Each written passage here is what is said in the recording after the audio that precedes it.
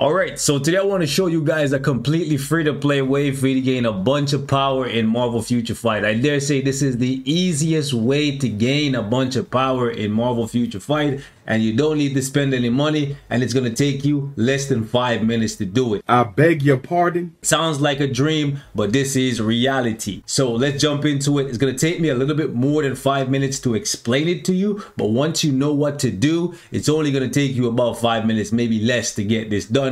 And before you know it, you're going to be looking at some sweet, juicy new stats, whether you're a brand new player, free to play, or a giga whale. You lying? Shout out to my Alliance members, John, Casey, Gas, and Sim, for putting your boy on game. Let's get it, man. So you're going to jump in. You want to jump into the arena. You want to go to Otherworld Battle. And you want to structure a team of 5 characters. Your strongest 5 characters. It don't really matter because it doesn't matter if you win or lose. All you got to do is do 5 fights. Whether you want to do auto progress and set this bad boy to 5, or if you want to search for opponents manually, find people and then fight them. Don't matter. Once you fight 5 times, you want to come over here to the battle pass, and you're going to see a bunch of different challenges for the daily, weekly, and seasonal. And you want to collect all of these bad boys. From your fights, from the daily, weekly, and seasonal rewards, you're going to get these things called swords. And that's what we're going to be leveling up in this video using the runes of the unknown.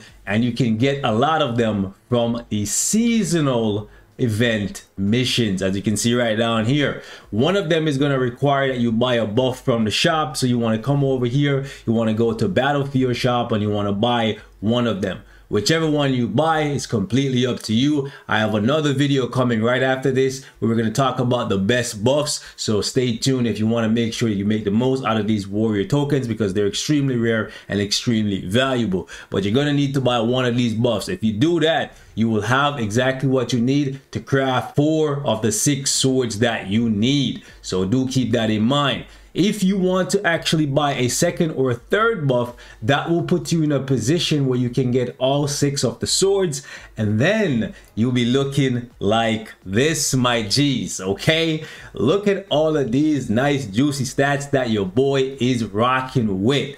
I'm gonna show you how I got here. I just want you to see the end result first, and I'm gonna walk you through it step by step. 3:28 a.m. flashback. You open up the X of Sword tab, and you're gonna get greeted with this new page right here that says Manage Swords. You're gonna go here, you're gonna click on Enchant, and as you can see over here, I have 700 of these runes of the unknown. This is what you're gonna be using to level up your swords, and as you're leveling up your swords, you're gonna be getting different colors on them. In addition to the colors, you're gonna get additional stats. Okay, so right there, the first one gives me increased basic damage dealt to inhuman characters. That might come in handy for some game mode in the future, but as of right now, it doesn't do much for us. But we're gonna keep leveling up these swords, because every time you level it up, you're gonna get additional stats. So it says decreased basic damage received from enemies with the machine ability, increased damage dealt to alien characters. That's gonna help you in World Boss. Machine characters, not so much right now. As you can see, gives you some instinct. So if you've been playing the game long enough, you know that tier 4 characters benefit a lot from getting additional instinct. So you definitely could use as much instinct as possible.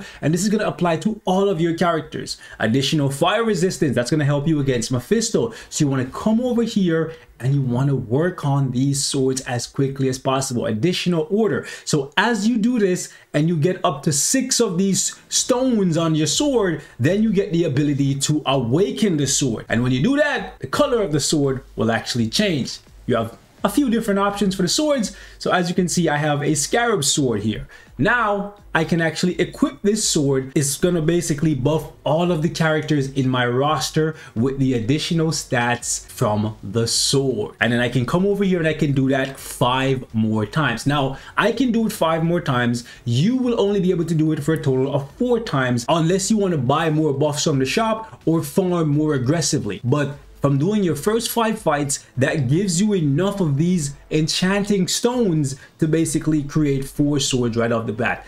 I personally recommend that you guys buy a second buff to get the additional runes of the unknown, but I'm going to show you guys why you may not want to do that, because, ooh, okay, we got 3 of the same color. That's actually really good. So I believe the more of the same color stones you get on the sword, that dictates the outcome when you awaken it. So we have 3 blue.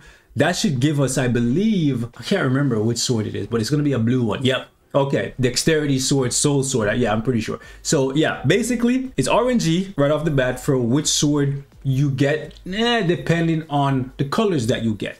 But want to come back and you want to do that as many times as possible, up to 6. Let's see which sword we get here, and then I'm going to show you guys why you may or may not want to go for 6 swords day 1. You could take it a little bit slower, get 4 swords, and save some of your warrior mementos, because if you want to get 6 swords day 1 for additional stats, which again it will help you, because you're getting a whole bunch of different stats that will buff you in PvP. So if you're struggling in timeline to get additional wins, the people who are not paying attention to the system, well, they're gonna get left behind. So you want to get ahead.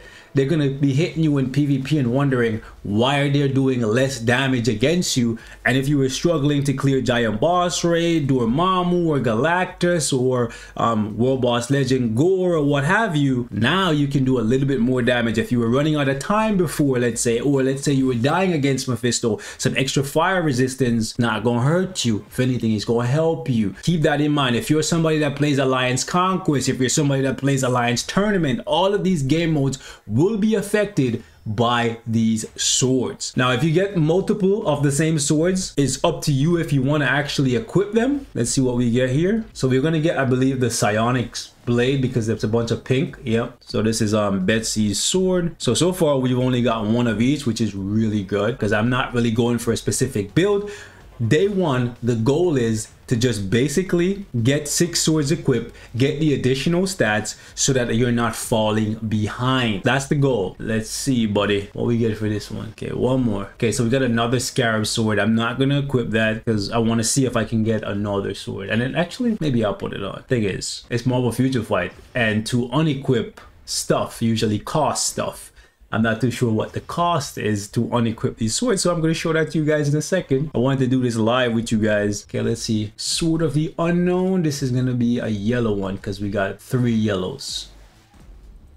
Okay, this is good. We're going to put this on. I wanted to have 1 of each. So we're missing the stamina. We're missing the green sword. So we need to get 3 green. Okay, let's see how much it costs to take it off. Okay, so it's the same as a CTP, which means in the future there will be discounts to remove these. Now, the reason why I said for the majority of you guys you may want to stop at 4 swords is because if you go into the Otherworld arena and go back to the shop, what you're using to get these buffs are these warrior mementos, and these warrior mementos are actually really good because they're the ones that you use to purchase CTPs, Odin's Blessings, swords, or other materials over here, which we'll talk about in another video. Anyways, ladies and gents, I'm gonna wrap the video right here. Leave me your thoughts in the comments. Hopefully this gives you guys some insight regarding this new sword system, how you can level up the swords, how you can acquire swords, and how you can get a lot of additional stats. Because as you can see, from me just equipping these 5 swords, I actually got a 15% overall attack boost to all of the characters in my roster, in addition to a whole heap of substats, which